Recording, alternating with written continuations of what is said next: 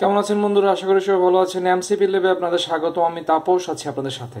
আজকে আমরা দেখব যে কিভাবে একটি ইনকিউবেটরের টেম্পারেচার মেশিন খুব ইজিলি আমরা ঘরে বসে সেট করে নিতে পারি। এটা একদম ইজি সেটিং। তো ধৈর্য ধরে সম্পূর্ণ ভিডিওটা একটু কষ্ট করে দেখুন, আশা করি আপনাদের ভালো লাগবে। আর আমার হাতে যে প্রোডাক্টটি দেখতে পারতেছেন, এটির লিঙ্ক আপনারা ডিসক্রিপশন বক্সে পেয়ে যাবেন। আর এখানে আমি যেটি ব্যবহার করতেছি, এই ডিভাইসটির মডেল হচ্ছে W1209। আর পাশাপাশি এটি হচ্ছে এটির টেম্পারেচার সেন্সর। আমাদের কাজ হচ্ছে এটা কিভাবে আমরা সেট করব।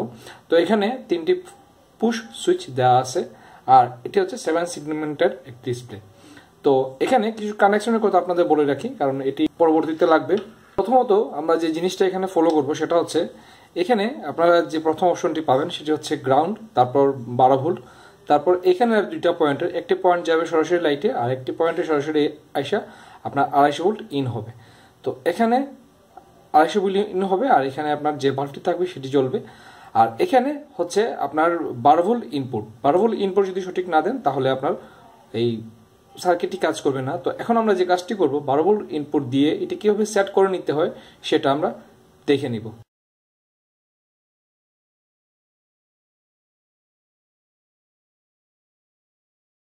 তো বন্ধুরা, এখন আমি যে কাজটি করব সেটি হচ্ছে, আমার এই সার্কিটটিতে আমি এখন 12 ভোল্ট ইনপুট দিয়ে দিলাম। তো দেখতে পারতেছেন 12 ভোল্ট ইনপুট দেওয়ার সাথে সাথেই কিন্তু এখানে আমার এই টেম্পারেচারটা কত আছে বর্তমানে সেটি কিন্তু শো করতেছে। এটি এই সেন্সরের মাধ্যমে। যদি আমার এখানে যে লাইটটা আছে সেটির কাছে যদি আমি এটি নিয়ে যাই, দেখবেন একটু সময়ের মধ্যেই কিন্তু বাড়তে শুরু হয়েছে। তো এর মানে হচ্ছে আমাদের সেন্সরটা ঠিক আছে। এখন হচ্ছে আমাদের সেন্সরটা আমাদের সেট করে নিতে হবে। তো বন্ধুরা, প্রথম যে স্টেপটা সেটি হচ্ছে, আমরা এখানে একবার প্রেস করে যেখানে ব্লিঙ্ক করতেছে এখানে আমরা টেম্পারেচার সেট করে দেবো। টেম্পারেচার আমরা সেট করব 37.5। তারপর আমরা এখানে প্লাস মাইনাসে অ্যাডজাস্ট করে নিব 37.5। আমি বারে বারে বলতেছি 37.5। তো এটিতে যখন আমরা একটু প্রেস করলাম, প্রেস করে ধরে রাখার সাথে সাথে আপনারা ফলো করলেন, একটু লাইটটা ব্লিঙ্ক করলো। তারপর প্রোগ্রাম 0। প্রোগ্রাম 0তে যাওয়ার পর আমরা এই সুইচটিতে আবার প্রেস করব। প্রেস করার পর এখানে কি লিখে আসছে সি। তো এখানে সি থাকবে না, থাকবে এইচ। সি মিন কুলিং, আর এইচ মিন হলো হিটিং।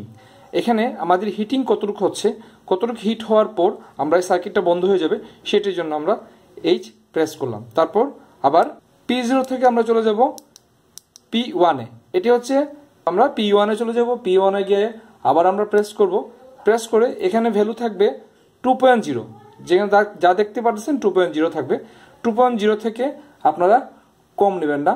P1-এর পর আমরা চলে আসব P2-তে।